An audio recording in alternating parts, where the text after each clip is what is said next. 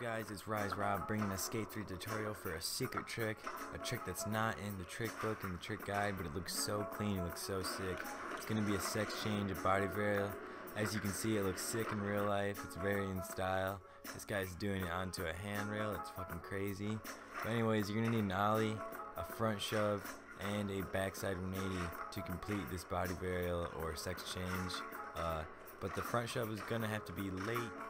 So just practice your late front shoves. That's pretty much the basic of this trick. Get them down, just do them over and over, and then once you get that, add the backside 180 in and you'll complete the sex change.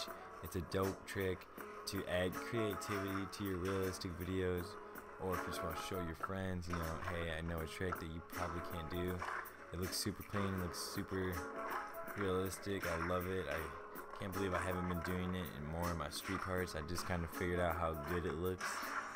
Here are some clips with the sex change. I hope you enjoyed this tutorial, guys. I hope it helped. Let me know in the comments.